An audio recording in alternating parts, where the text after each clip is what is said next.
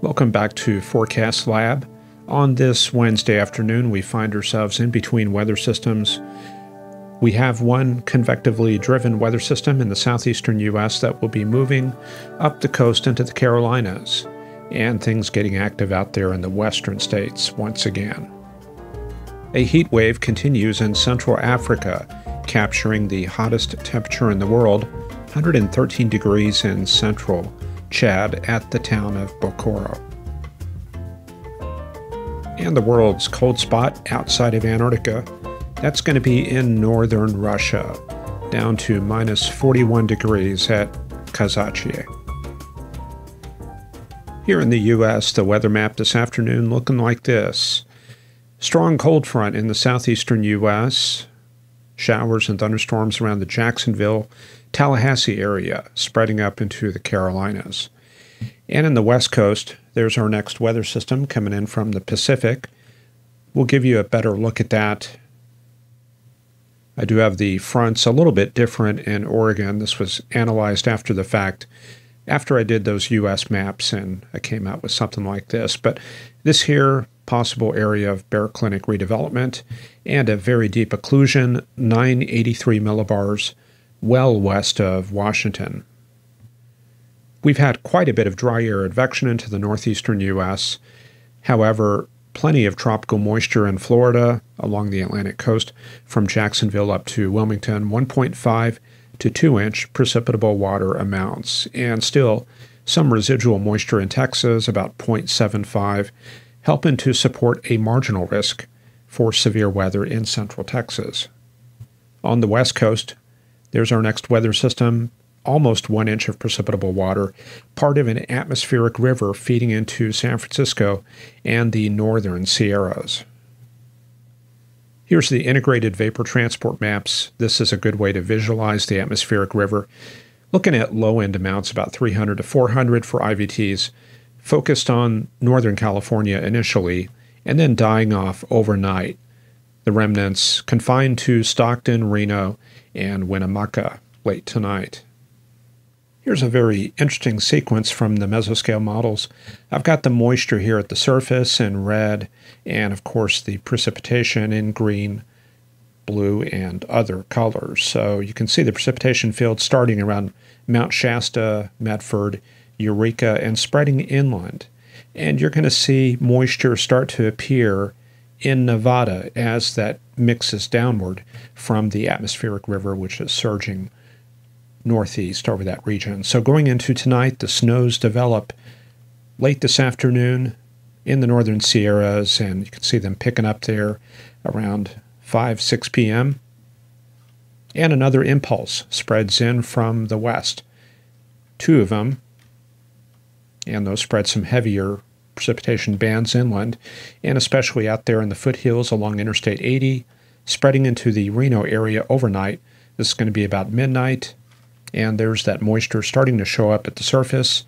That's that convection funneling the moisture down to the surface through mixing. And snow showers in northern Nevada, Lake Tahoe, Carson City, going into tomorrow, and that's going to be the last frame that I have, and still a lot of residual showers all the way from the central San Joaquin Valley to the coasts of Oregon. There's the satellite imagery for this afternoon. Cold front moving inland, and back behind it, steeper lapse rates, drier air aloft, and cold advection convection. So we get that open cell cumulus pattern. Winter storm warning for tonight into tomorrow morning for the northern Sierra Nevada range north of Yosemite. That's going to be above 4,000 feet. Could be 6 to 18 inches of snow with up to 3 feet in the higher elevations. Snow levels dropping from 5,000 down to 4,000 tomorrow morning as that cold air advection filters in. And winter weather advisories from Mammoth Lakes up to Lake Tahoe for 1 to 5 inches of snow, and lake wind advisories further to the east with that very strong southwesterly flow gusting up to 55 miles per hour. There's what it looks like on the standard 850 millibar chart. Very subtle feature at 850. There's enough of a gradient right there to support a front at 850. So that's going to be the reflection up there at about 5,000 feet, and that right there would be the 850 millibar warm front. And then an occlusion extending northwest towards the center of the low. And there's the Q vector chart for 6 p.m. Strong lift offshore right there that moves into Northern California, probably coming on shore about 10 p.m. That's what the high-resolution rapid refresh was picking up on up there along the coast and into the northern valleys. So strong lift coming inland tonight and then moving into the Great Basin interior tomorrow morning. Another little band of lift early tomorrow morning, and then we should see the dynamics start to subside a little bit. Most of the heavier lift moving out into Wyoming, where they have winter weather advisories for tomorrow. Some areas of concern out there in central Texas. We've already got storms initiating from about Waco back towards the hill country. I've got the SPC marginal risk right there. And the surface chart shows that we're not really working with very much moisture. Dew points in the mid-40s. So this is somewhat of an inverted V type situation. So there is the potential for some high winds. I think that would be the main concern. And there's those clusters of cells from Austin back towards Brownwood and over towards Rock Springs. Looking at the photographs and checking out the potential for severe weather, photographs not really looking that great. In fact, it favors left movers. So in this kind of situation, I would expect splitting storms, lots of cell interactions, and maybe a few dominant left movers. There's that vague inverted V, not classic. For a classic setup, we'd want to see that moisture line come down kind of like that. Don't really have that, but that's that little pinched off area there in the mid-levels supporting elevated convection, so these bases quite high, probably around 10,000 and up. And in Florida, yeah, that's where we have the tropical air, the 1.5 to 2 inch precipitable water amounts, supporting a very rich air mass, dew points near 70, in fact in the mid-70s there around Tampa. MCS from northern Florida offshore, and as we go north, more tropical air, dew points in the mid-60s, and another area of convection forming all the way up into North Carolina. And then we get north of that warm front. Temperatures cool off into the 40s, and there we have more of an overrunning situation. However, this region here in the southeastern U.S., this is a baroclinic zone. Here's the mesoscale model run for the southeastern U.S. Just ignore this thing at the top that says dew point temperature. I'm still in the process of getting all this organized. But you can see as we go into tonight, this is going to be about 5 p.m., an expansion of precipitation in southern Georgia. In fact, this whole area is going to expand as we get that upper level lift, interacting with that deep moisture. And then as we get into the 9 p.m., 10 p.m. hours, yeah, substantial precipitation from the Carolinas down to southern Georgia. So a very rainy night in the coastal Atlantic, all the way from Delaware down to Raleigh, Charleston, Savannah, down towards Jacksonville. And that brings us to tomorrow morning. And the rain starting to move off, and we should see a gradual improvement into tomorrow afternoon. But that's what we're looking at for precipitation potential from the National Digital Forecast Database through tomorrow. 1 to 2 inches pretty common, with much higher amounts in eastern North Carolina, upwards of 4 inches. Even all the way up into New York, over an inch. So let's take a look at that forecast. You're going to see the system in the southeastern U.S.